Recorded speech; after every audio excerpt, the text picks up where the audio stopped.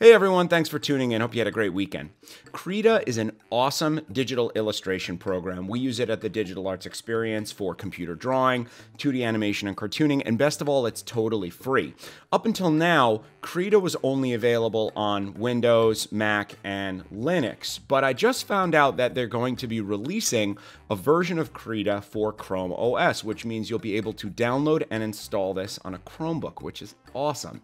Now, in order to do that, there is an early access link, which I'll put in the description of this video, but essentially, if you follow this link and simply hit the install button on your Chromebook, you'll have access to Krita on a Chromebook. Now, I'm not entirely sure if there are going to be any limited features in the Chrome OS version of Krita. We'll have to wait and see. I actually haven't installed and tested this yet, but from what I've read, it is the full version of Krita and it will have full functionality. The only thing I'm not sure of is I don't think the Chromebooks will have the graphics processing power to handle any complex 2D animation, so it may be really more biased towards digital painting and digital illustration, but we'll certainly find out as we experiment with this a bit, and I will definitely update you all as I play with this.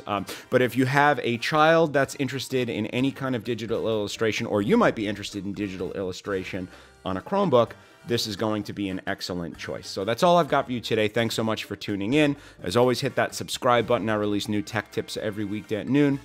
And check out thedae.com for our full list of online workshops, classes, private lessons, and summer camp. And if you have an idea for a tech tip you'd like to see me create, throw it in the comments and I'll do my best. Thanks and have a great day.